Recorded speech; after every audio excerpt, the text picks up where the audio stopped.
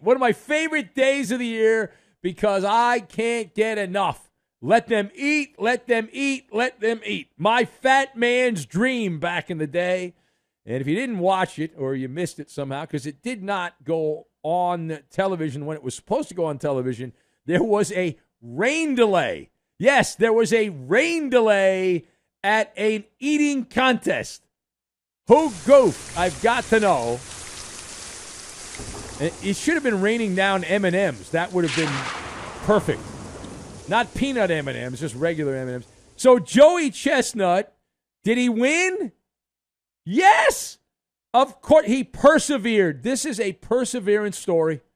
Joey Chestnut, the greatest winner of all time at competitive eating, he continued on through a rain delay. He would wolf down another victory at the Nathan's famous hot dog eating contest on the 4th of July as he downed 62 franks and buns in 10 minutes.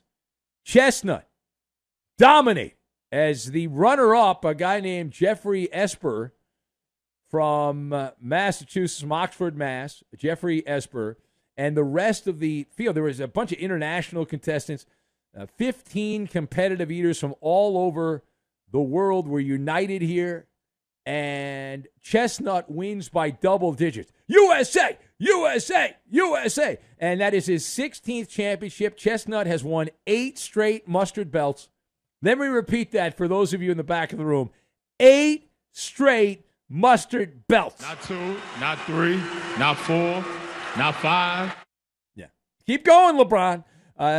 This guy Esper finished in second place. He ate 49 dogs and buns. He ingested 49 dogs and buns, and he ends up finishing 13 wieners behind the winner, not the wiener, Joey Jaws. That's his nickname, Joey Jaws.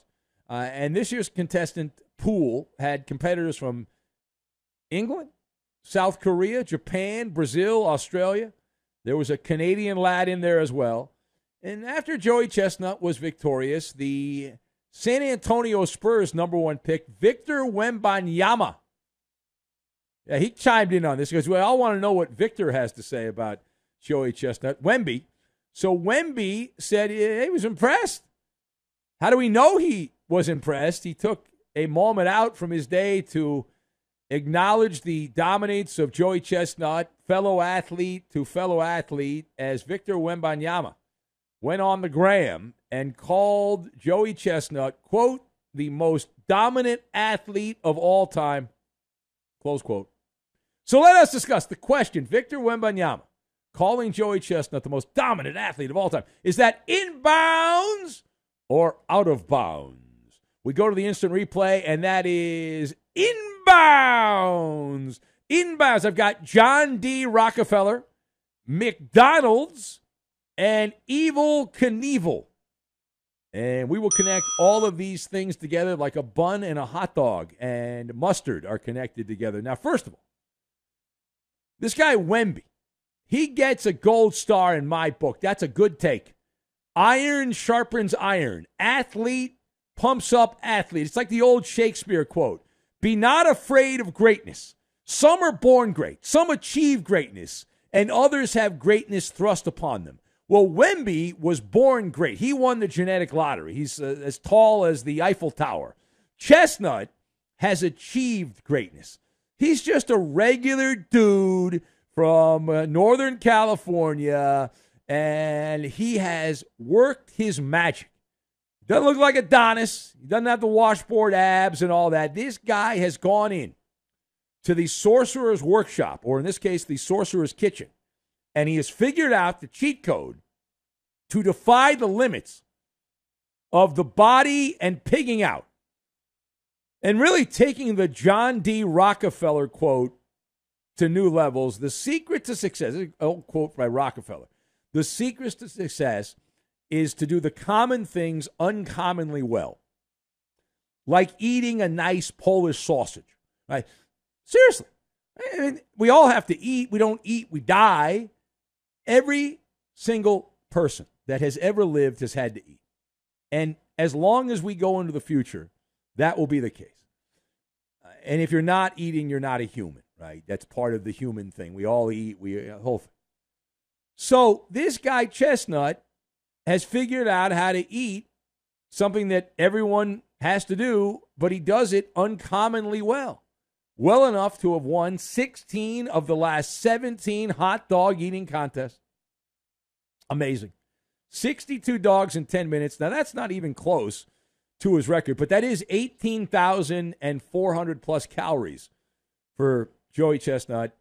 And he has competed each year. He competes about 20, 25 events a year, and he has 55 world records.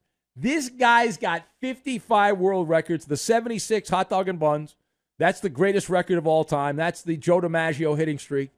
That is the back-to-back no-hitters by Johnny Vandermeer. That is Fernando Tatis Jr., 2 home runs in the same inning. Or Fernando Tatis Sr., I should say. But he's also got the record, Joey Chestnut, for eating the most hard-boiled eggs, 141 in 8 minutes. Glazed donuts, 55 in 8. Soft-shell beef tacos from Taco Bell, 53 of those in 10 minutes. I can go on and on. I mean, he's got every record. Ice cream sandwiches. He ate 25 and a half ice cream sandwiches in 6 minutes. 25 and a half. And so, damn right, Wemby, when you say that this guy is the most dominant athlete of all time, you're not wrong. Now, secondly, Joey Chestnut added another layer to his legend. If you were watching the events that took place on the 4th of July, it means you had nothing else going on, and you were glued to the TV. So news came out that the hot dog eating contest was going to be canceled. Now, why would they cancel it? Because of some rain. Well, the forecast was not great and all that. So then Joey Chestnut had a hissy fit, supposedly, and he was caught on camera. He stormed out into the rainy Brooklyn sky there, and he had laser-like focus. It was like a march, like Vince McMahon doing the pimp walk. Yeah, Joey Chestnut was a man on a mission, and he had this look on his face like he was not going to allow this event to be canceled. So this photo, somebody took a screenshot. The photo went viral. So what did you make of Joey Chestnut pushing for the contest, or the eating contest, the hot dog contest to go forward in the rain delay? This was a classical moment. The bad-tempered scowl. And I saw Joey Chestnut undergo a metamorphosis. He became a McDonald's character. He became Grimace, but not the Grimace shake. All right? This was somebody who was hell-bent. He had a job to do. This is the biggest event of the year. He has an insatiable appetite for Frankfurters. It was his day. You don't cancel the Super Bowl because of a little rain. The show must go on. All right, final thought. So let's get back to the point. Every year we talk about this, and every year, inevitably, some dum-dum will say, well, that's not really a sport. You're just talking nonsense because it's not a sport. Everyone has to eat. Okay. Is Joey Chestnut an athlete? Forget whether or not it's a sport. It's a sport. But is Joey Chestnut an athlete? Yeah, I'm nodding my head yes. What is an athlete? How would you define an athlete? The American Heart Association defines an athlete as one who participates in an organized team or individual sport that requires regular competition against others as a central component and places a premium on excellence and achievement and requires some form of systematic training. So in many ways, doing a radio show is also I'm an athlete. I'm an audio athlete. But we're talking about Joey Chestnut. Joey Chestnut meets that criteria. He regularly competes against other professional eaters. He has shown excellence and achievement. It requires rigorous training. Joey Chestnut, I've had him on. In fact, I'm going to have him on Friday on my podcast. I'm going to interview him here in the next couple of days. We're going to have Joey Chestnut on the 5th Hour podcast. It'll be up on Friday. And I know he's excited about that. But he's like a boxer. Yeah, Joey Chestnut spends 6 to 8 weeks getting ready for an event. 6 to 8 weeks. Anywhere from 3 to 5 hours a day. He extends the boundaries of the human body, and he pushes his stomach to the limit. The man's a modern-day Evel Knievel. He's a food daredevil. Evel Knievel on a motorcycle back in the old days would jump over cars. But you know what? Eating a lot of food can kill you, right? Joey Chestnut is risking his life for our entertainment, and that's not a lie. Right? People have died during eating competitions. In 2017, there was a college student who died. He choked eating pancakes. What a way to go out, choking on a pancake. That same year, a guy in his 40s, he died eating donuts. He ate too many donuts. It's a life and death situation. Joey Chestnut, an athlete. Certainly more of an athlete than a golfer. I'd say that. And there's other athletes, like baseball players aren't really athletes and all that. So let's keep it real here, please.